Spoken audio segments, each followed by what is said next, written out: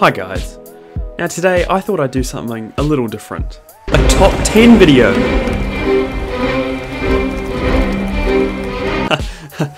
Yeah, it's not really different at all. I've done that heaps, so I just said that as a bit of a joke. Oh, what am I talking about? This is a very serious matter. Yes, I've done some top 10 videos before, but I've never done one on what my top 10 favourite episodes of Tomas are. And people seem to like when I do videos like this, so I thought I'd do one now. Plus, I need money to feed my children. They're so hungry, please help. Now, there's been a lot of episodes with Tommy Choo Choo. Nearly 540, would you believe? Now, have I seen all of them, you ask? Yes. With that many episodes, I've had plenty to choose from for this small list. But I think I managed to make one I'm happy with. Now, most of these episodes are ones I enjoyed most as a small train fan. And watching them now brings back lots of happy memories. So, without further ado, let's get on with the list. At number 10, we have Percy's Promise from Series 3. Now, this is one of Percy's best episodes. This character has had a rocky ride over the years, with his character changing every season or so, with him either being stubborn, brave, sensitive, or afraid. I think this episode is where we see the best Percy. He keeps on going through the storm to help his friend. The music, the model work in this episode is also fantastic and creates a superb atmosphere. And I'll be talking more about these points as the list progresses. Writing this has made me realise how many great Percy episodes there are in the older series. It's too easy to latch onto his portrayal as dumb in the CGI series, but in the older stories he was one of the best characters the series had. At number 9 we have another episode from Series 3, and that is Oliver Owns Up. I've always really liked Oliver as a character. Whether it's because I find him relatable, or the fact that he just had some of the best stories, I don't know.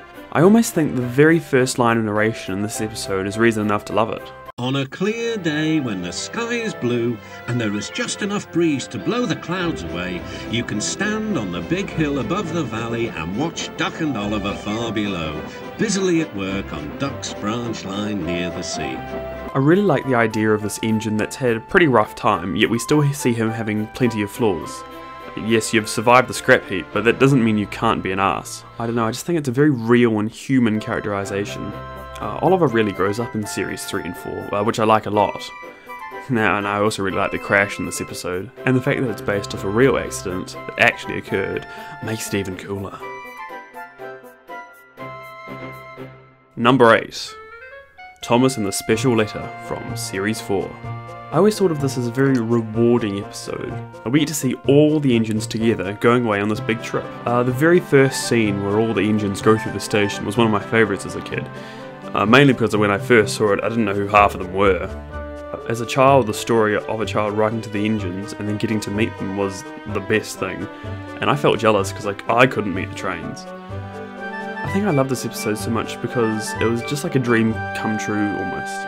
It was like getting to meet the engines yourself. This episode also has an exceptional crash, one which I very much enjoyed recreating with my own Thomas toys. At number 7, Thomas's Train from Series 1. Absolute classic. This must have been one of the first episodes I ever saw. I must have seen this episode 100 times. The story is very simple and the moral is applicable to most children. I don't really have much more to say about this one. It's classic! At number 6 I've got Busy Going Backwards from Series 5. With this one I really liked getting to know more about Toad. There'd never really been an episode focused on a rolling stock character before this, and it was nice to have him in a lead role instead of Oliver. Like, it was nice then, I'm a little tired of it now. Oliver and Toad have a really nice relationship, and they're one of the best duos in the series. This is a fairly typical Series 5 episode with an excellent runaway train, and yes, another great crash. I didn't see this episode until later in life, and seeing it for the first time was a real treat. Number 5 we have Escape from Series 3. Yes, this episode is on everyone's favourite list, but for good reason. The suspense and atmosphere in this episode is fantastic. The end of the line feels legitimately spooky and really far away from the happy soda we all know. It's a fantastic episode for Douglas and for Oliver, and it's just a really happy, rewarding sort of ending. At number 4, I have Time for Trouble from Series 3. God, I love Series 3. This one may seem a little odd to have in my top 5, so let me explain. I love the relationship between James and Toby. It's one of the best in the series. What was started in dirty objects in Series 1 continues here. They have this sort of soft rivalry, which I love. Toby is just so smug to James, and James is just rude to Toby. Basically, James will say something bad about Toby, he gets his comeuppance, and then Toby's just kind of in his face about it. That's great. Okay, we're into top 3 now. Let's go. Number 3, Rusty and the Boulder from Series 5. Now, this is such a wacky episode. It's ridiculous, but so much fun. Everything just gets annihilated in this episode. I mean, the engines barely manage to escape with their lives.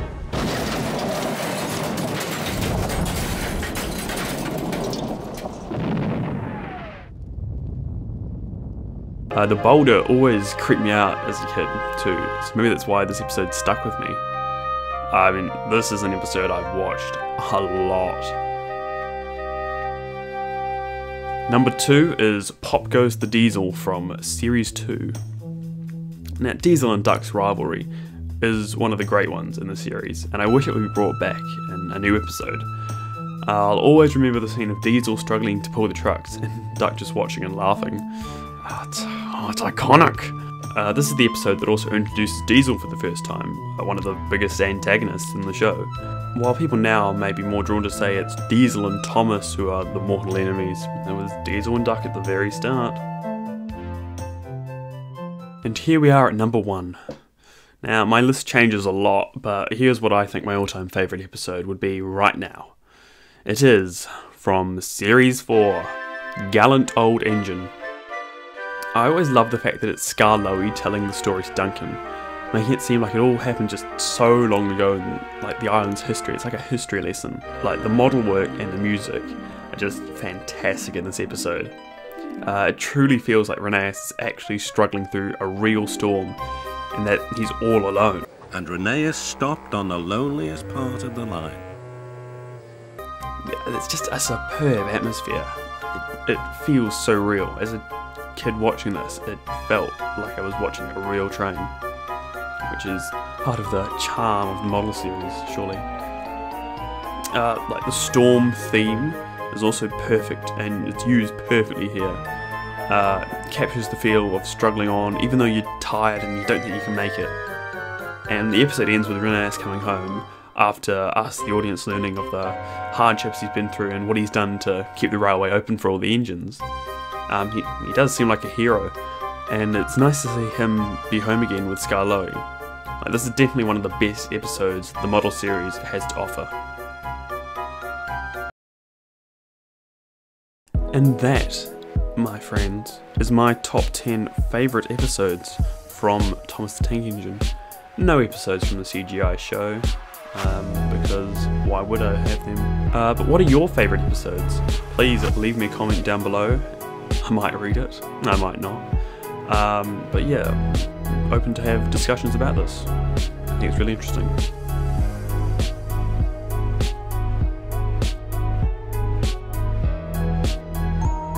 Bye.